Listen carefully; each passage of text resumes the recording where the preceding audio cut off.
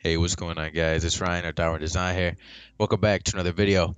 Today I'm gonna be showing you guys how to do some dynamic lighting in Photoshop. So essentially, here's a picture of Kenny Galladay, just a quick studio setting.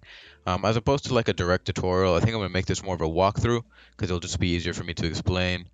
Um, so yeah, I'm gonna go ahead and just get into that. So here, just have a regular studio setting. You can just Google like Black Studio or anything like that. And then I went ahead and added some whites. And so I did this with just using soft light and a normal group. The soft light was to be a little more subtle, and then just went on normal to emphasize. I just put a little backlight taken from the leak, or putting it from the top to emphasize the leak. And then I put a little one down below, more of like an oval shape. As you can see, that's where the masks or Kenny Galladay's feet are. So just to highlight that a little bit. Then I also went ahead and I sampled the jersey color, and I threw it behind him, put it on overlay, lowered the opacity a little bit. So that's that. All right, now this is where the real lighting takes place. Also, I went ahead and threw some shadows beneath his feet. If you don't know how to do that, I already dropped a tutorial on that, so feel free to check that out. So yeah, let's go ahead and do that. Get into the more of the lighting itself. So I went ahead and started with two curve layers. I have a dark and a light. Um, so as you can see here, I'm more so emphasizing the edges. So since it's I'm trying to go for like more dynamic lighting, um, the darks and the lights are going to be really, really emphasized. So as you can see in the final product, the lighting is coming from the top. So I want the darks, which are like his front side, to be very, very dark. He's backlit essentially. Um, so it creates almost a silhouette format.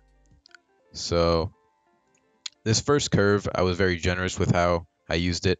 I just threw it very dark, and then I just kind of almost brushed the entire mask. And then I also did the opposite for a light one.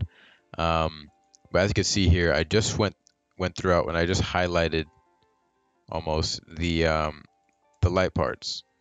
So I just kind of took what the image gave me essentially. Just look at the image, and as you can see, the highlights are highlighted here, and then I just went ahead and followed what it gave me. And so that's where that took me. I went ahead and threw another black layer to really emphasize the darks here. And then I added an exposure. Okay, so what I did for this is I went to camera raw. Here, I'll show you guys how I did this. I went and I selected all these and merged them. Filter, camera raw filter, and then bump your exposure down a lot, up the contrast, maybe up the highlights a little bit. But essentially, this is what I did. I just went here and I just altered the settings through camera raw, to get some almost black. Like as you can see, like it's very dark. Um, and so yeah, I went ahead and let me put that mask back on, the clip mask. So I went ahead and I just emphasized the darks again, lowered the opacity just a tad, and then I went and I did the same thing with the white or the lights. But when merging for the lights, don't select the dark group just because that's already very underexposed. So overexposing it won't look as won't look as accurate. So I just selected these again and did the opposite for the whites. So as you can see here, I continue just to make a silhouette outline. Just follow what the image gives me here, and just almost just highlighting his edges. So then I went ahead and I added a white overlay layer. Sorry, this is more so just to emphasize his face and his other body parts. I don't want him like to be an entire silhouette. Like I want it to be like noticeable. Like I think see here, like you could tell like that's Kenny Galladay. If I went too dark here, you wouldn't really be able to see the face, and I don't know. You can only tell by the number, I guess. So you wanna be able to see his face. So just brighten that up a little bit. Then I darken the rest of his body with another dark and curved group. So that's the mask itself, and that's where that leaves us. Now we're gonna add an overlay group. So what I did here is I threw particles. Or I don't know, just dust particles. You could look that up on Google. You should be able to find some stuff like this. Put them on color dodge, and I just kind of brushed them in, as you can see here. Since I have the leak at the top, as you can see here, I want it to be more of like a particles coming down from the leak, like that, like dust, because that happens. So and then I went ahead and I got a similar jersey color, but I lightened it up a little bit, more of like a cyan teal as opposed to that dark lines blue. Put it on color dodge, copied it, then put it on linear dodge, and just use the layer mask to lighten and darken other parts, but really put that emphasis on the center, and then as it went more so on the edges, I lessened it up a little bit. But you really want to emphasize that backlight because the edges are so strong, so they have to be coming from somewhere. All right, now here's where the magic takes place. This is just some basic color correction. So I went into camera raw. I'll do this so you guys can see. As you can see here, I just kind of emphasized what was there. So go to filter, camera raw filter, after you merge all those layers. And then I just upped the exposure, up the contrast maybe, and then up the highlights a little bit. Camera raw is just a good way of essentially doing all those things at once, and then up the texture, and then bump that clarity up a little bit. And that's what we have here. But I lowered the opacity so it's a little more subtle, to 80-70 range, an opacity fill, and that's that. Now we have our black and white one. This is where I went a little bit extreme. So once again, you want to copy all of these, go to merge these layers, okay, and then go to filter, camera raw filter. Click on this here, presets. You'll see black and white. So look through here and choose what you believe looks best.